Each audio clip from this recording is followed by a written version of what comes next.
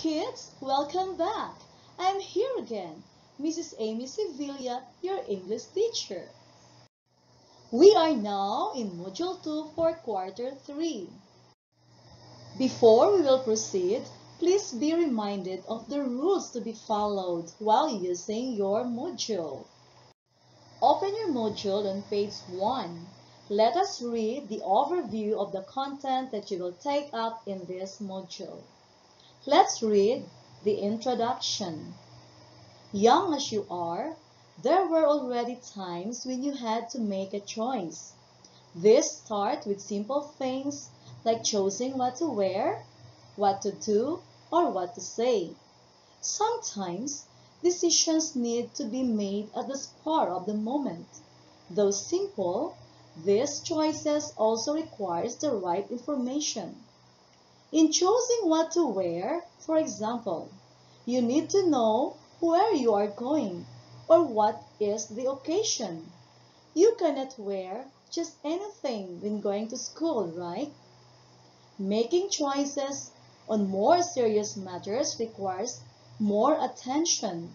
Nonetheless, there will be times when you will be asked to make a stand. Can you do it?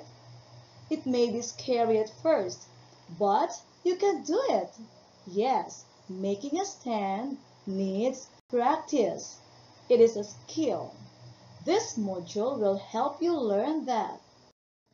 To check your prior knowledge of the content to be discussed, I want you to answer the pre-test. For letter A, read its sentence carefully. Write true if you agree or false if you do not. For letter B, put yourself in these situations. What will you do? Write your answers to its given questions in your notebook. Now, let's read the target or the objectives. These are what you're going to develop through the lessons in this module.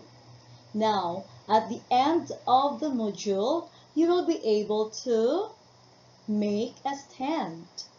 Provide evidence to support opinion or fact, and characterize weather disturbances in the Philippines and describe their effects in daily life. Lesson 1. Optimize.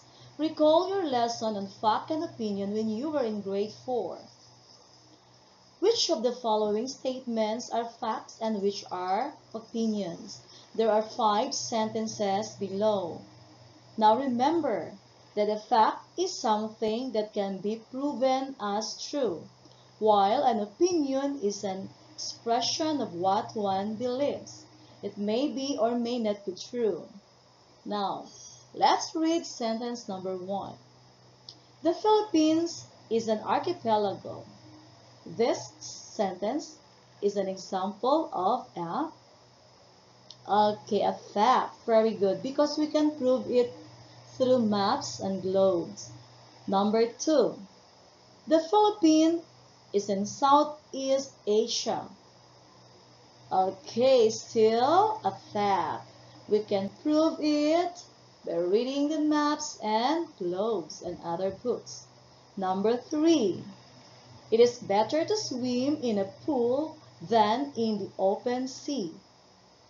This sentence is just an opinion. It cannot be proven as true to all the people. Some people like to swim in a pool. Some people like to swim in the sea.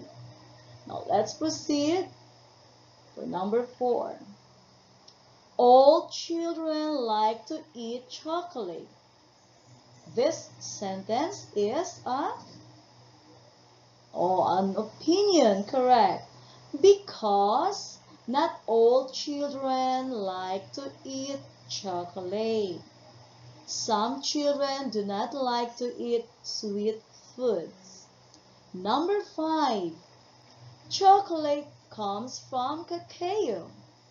This sentence is a fact. This can be proven by reading some books. At times, you may be asked to talk about a topic. For this, You need to make a choice between two sides and state your own opinion. Where do you stand on these topics? Read its question on the next slide. Take a choice and place a check to mark your choice. Think aloud. Explain to yourself why you say so. Write your answers in your notebook. Here are the topics. First, watching television or reading a book. Which side do you choose? Next, sleeping early or playing till late at night. What will you choose? And the last, eating fish or meat. Okay, are you done? Now what did you do before you answered this question? How did you come up with your answer? Do you know that when you made a choice and expressed your opinion, you were already making a personal stand? Now continue exploring this topic. Now open your module on page 4. Let's navigate. A girl shared her opinion about what boys should learn to do. Read what she says and say what you think. Now the title of the selection is Don't You Think So Too? This is by R.L. Mendoza. Once I saw a girl helping her family flip their house. With her goggles and gloves, she carried the old wood out of their house. And she was doing a good job. If girls can do that, can boys not do some sewing too? Well, everybody has to learn how to sew, even simple stitches. Our clothes get ripped at some time anyway. So ang atong mga sinina, pwedeng magisi anytime. That is when we need to know turning. Sewing is not a difficult thing to learn. So boys should also learn sewing in their TLE class. Should they not? Sewing is fun anyway. All of us can learn cross-stitching, hem-stitching, and even attaching buttons. Sewing is not only for girls.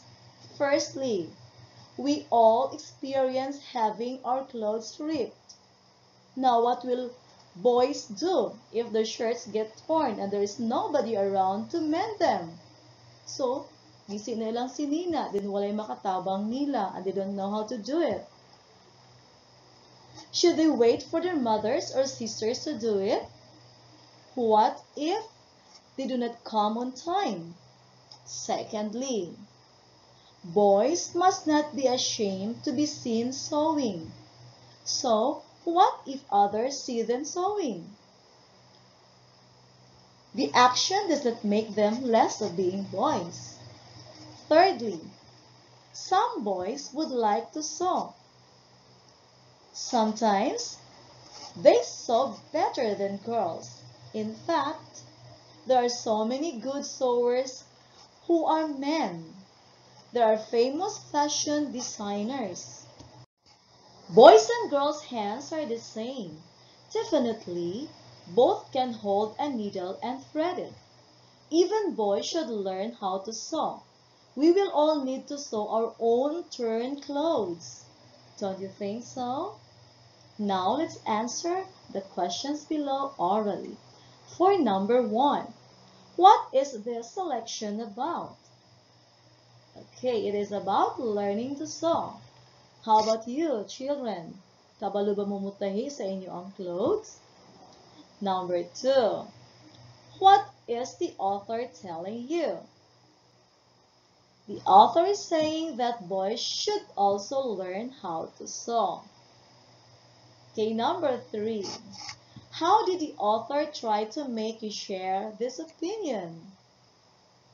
Yes, the author says that boys can hold needles, can mend their own clothes, and that some men are good at this job. Now, for number 4, what does the author want you to do? The author wants us to agree with his opinion. Okay, do you agree? Now let's have question number 5. Do you agree that boys and girls should learn to sew and take care of their clothes by themselves? Uh, right. For number 5, 6, and 7 question, write it in your notebook. When you gave your opinion, you made a stand. To make a stand is to take a position on an issue or a concern. The issue in the selection is about learning how to sew. The two sides of the issue are whether boys should learn how to sew or not. The author's opinion is that even boys should learn to sew. This is the stand the author is taking. At the end of the selection, the author wants you to make a stand. So, which of the two sides will you choose? Is it good for the boys and girls to learn how to sew, or only girls should learn how to sew?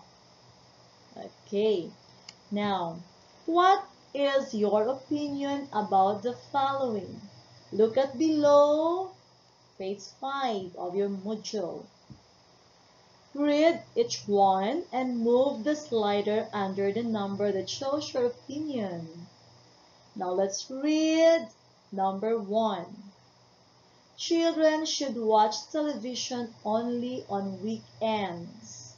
Now, do you definitely agree or definitely disagree? Number 2. Children should help their parents on weekends. Number 3. No assignment should be given on weekends. Number 4. Only girls should learn how to cook. And number 5. Boys do not need to learn how to wash their own clothes. In making a stand, you need to have a clear understanding of the issue. Kinahanglang makasabot ka, makabalo ka unsa ang issue before muhatag ka sa imong opinion or sa imong stand. Study the following situations again. This time, analyze and identify the issue in each situation. Now let's answer this orally, children. Number 1 situation. Children should watch television only on weekends. What is the issue? Okay, example. Children watching television on weekdays. Number 2. Children should help their parents on weekends. What is the issue? Children helping their parents on weekends. Number 3. No assignments should be given on weekends. What is the issue? Giving of assignments on weekend. Number 4. Only girls should learn how to cook. So what is the issue? Learning to cook is for girls only. Number 5. Boys do not need to learn how to wash their own clothes. What is the issue? Boys washing their own clothes. Lesson 2. Supporting your opinion. Optimize. Recall what you learned in the previous lesson. Let's complete the sentences below orally. Number 1. To make a stand is to express what? Okay, what one believes or one's opinion to something. Very good. Number 2. Before you can make a stand, you should first what? Yes, know the issue and the side you will take. Very good. Number 3. There are always two sides to an issue. These are what? Yes, to agree or to disagree on something. And number 4, when expressing your stand orally, your voice should, yes, your voice should be clear and loud enough to be heard. And the last, your body should what? Yes, your body should be erect but at ease. Very good. Capture. You know that making a stand requires you to share with others what you believe in. Although you will be sharing your opinion, it is also right that your opinion is based on what is true. This is because others will listen to you, and wrong information may be passed on them if you do not verify your opinion. Now, which of the following phrases do you think are reliable sources of information? Write a check if it is a reliable source of information, and X if it is not. Now, number 1, according to my friend. Yes, X. It is not a reliable source. Number 2, based on my observations. Still not a reliable source of information. Number 3, newspaper reports say that. Okay, check. It is a reliable source of information. Number 4, weather forecasters warn that. Okay, check. Is a reliable source of information. And number 5, some say that. Okay, X. It's not a reliable source of information. Good job. Navigate. Read the article below. What does this article prove about the Filipino? Now, the title of this article is The Yolanda Tragedy, and this is written by R.L. Mendoza. Now, this article is made up of how many paragraphs? Let's count. Alright, it's made up of 6 paragraphs. Now, I want you to read this article silently and be ready to answer orally the questions that follow. Now, are you done reading? Are you ready to answer the questions now? Now, let's answer some of the questions orally and some will be written in your notebook. Number 1 question. How can you describe the Typhoon Yolanda? Yes, it was a typhoon that was already a cyclone.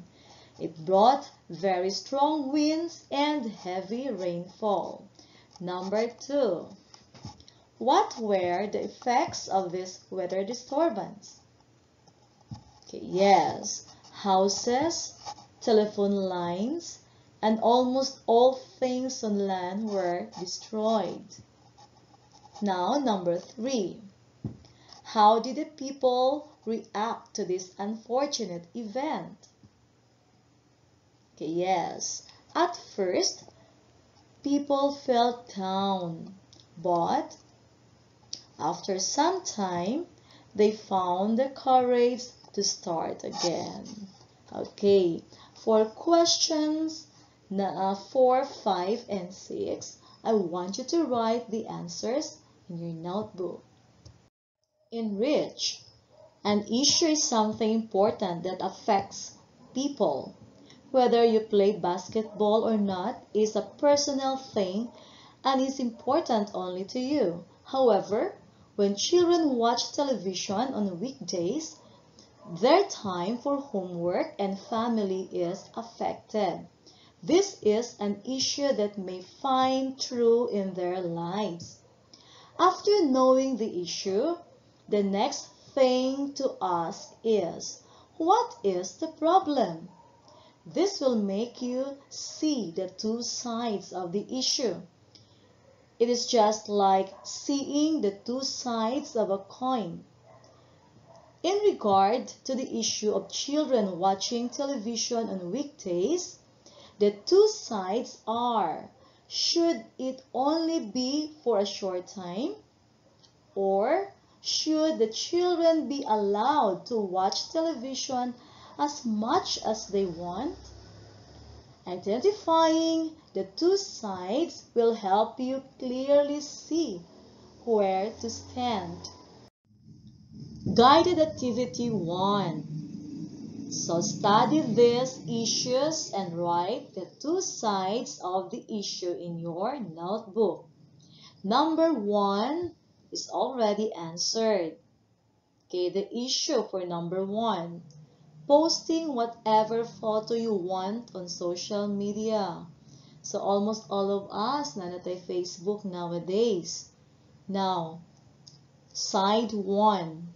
Posting whatever you want. Side 2. Selecting carefully what you post. So, these are the two sides of the first issue. Now, all you have to do for the second issue is just the same. You're going to write the two sides also. And I want you to do this in your notebook. For the next activity, Independent Activity 1, copy the shapes shown below in your notebook.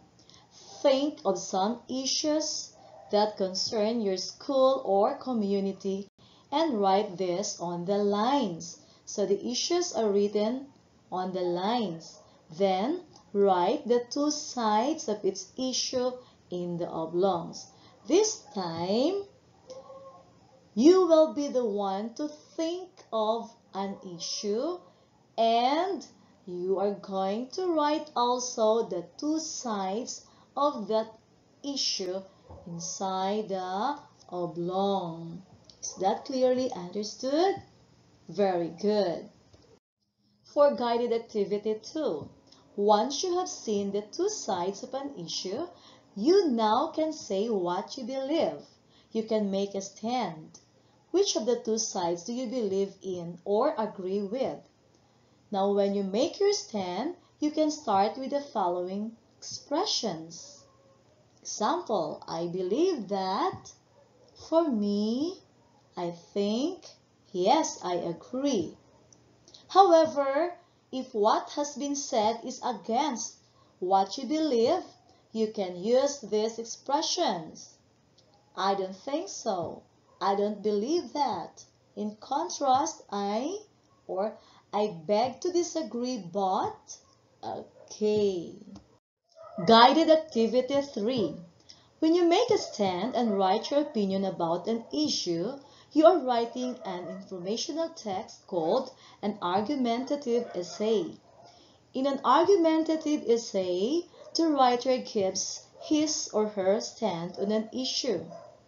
He or she explains why he or she agrees with it by giving several reasons and evidence, just like when one makes a stand. In making your stand, you inform your listeners or readers of the facts that are related to your claim or belief.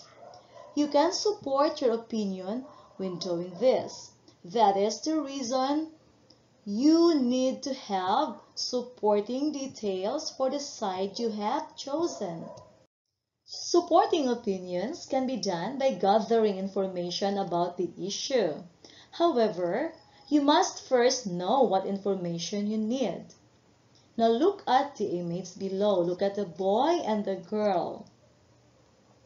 What are in the call-outs? They are the pieces of information you need to look into to make a stand on the issue of a total log ban. By knowing this information, you can look for supporting details to make your stand sound more convincing. Now add two more pieces of information you will need in addition to those given above. For guided activity 4, You now need to put together the details you have gathered to make your stand more understandable. The information and the ideas should be arranged logically. Study how ideas on the issue of lakban are arranged below. Now look at this. There are three very important parts. Remember, these are the introduction, the body, and the closing. So what is to be written in the introduction? So this is what can I say about the issue and what is my stand about it. How about the body? Yes, the facts about the issue. Letter A, what does a total lakban mean? Letter B, what are the good and the bad effects of a total lakban? Letter C, how will a total lakban be beneficial or bad to the people? Letter D, how can my stand be good for the people and the province? And the last for the closing, why am I taking this stand? Independent activity 4. As you can see, there are 3 parts in a written text to make your stand. In the introduction, you will begin by talking about the issue and saying which side you are taking. Next, in the body, you will give the information that will support your belief. And lastly, in the closing, you will summarize your position. Now, I want you to go back to the lesson 1 in Navigate. I want you to read again the selection. Don't you think so too? Now, you're going to analyze and then use the given questions below. Write your answers to the questions in your notebook again. Now, guide questions for you in making your paragraph. So, introduction, how was it written? What is the issue? What is the stand of the writer? Body, what reason did the writer give? What evidence could have been presented? And the closing, how did it end? Okay, you have already the tools you need to be able to make a stand. And I guess you're now ready. Go through each step here so you can write your stand about an issue that concerns your community. Write the answers in your notebook. So start here. So don't forget the guide questions that we have read a while ago. And finally, the focus. To make a stand is to share what you believe in with other people. Therefore, when you express yourself, you should appear confident and convincing. Your voice, choice of words, and the way you carry your body will tell your listeners what you feel toward your stand. It is also important to know the issue, the side you are taking, information about it, and how you will deliver what you think. Putting your stand into writing will lead you to develop an argumentative essay. This text will make your readers see clearly what your claim is and your reason for believing it. However, it is important to do some research to support your stand with facts and other evidence. Now let's apply. Choose a topic from those given below. Make a stand and write an essay to express it. Use the rubric to evaluate your work. Now these are the 3 topics and you're going to choose only one. First topic, cheating in schools. Second, bringing mobile phones in schools. And the third, for the school year to be from September to June. Okay, good luck, children. And now, to evaluate how much you have learned from the lessons in this module, I want you to answer the post-test in your answer sheet. And for the self-check, now you're going to give 3 things you learned in this lesson that will help you a lot. Give 2 things that you want to improve on in yourself that is related to this lesson. And the last, give 1 thing that you still would like to learn and more about in this lesson. So until here only, I hope you can make your stand wisely now. Bye! See you again next time.